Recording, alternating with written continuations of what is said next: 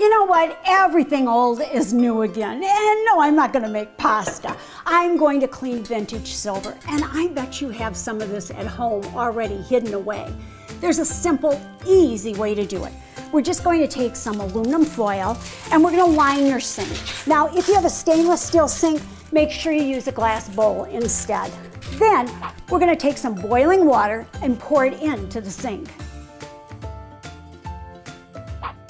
And now we're going to add 3 tablespoons of baking soda.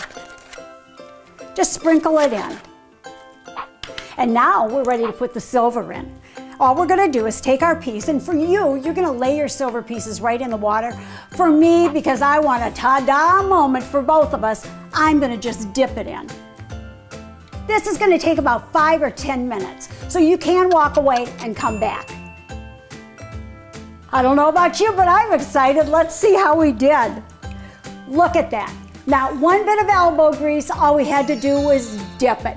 Now, when you're done, wash it, rinse it, and buff it with a soft cloth, and you're ready to use it again because everything old is new again.